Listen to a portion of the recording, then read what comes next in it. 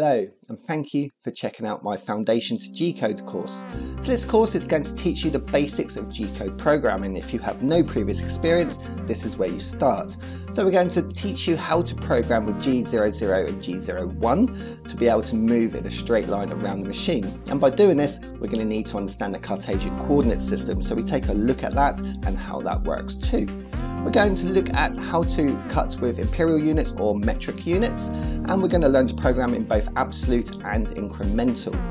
So this course contains 4 programs that we write and we go over to teach you all the basics of basic programming with 2D shapes with G-code.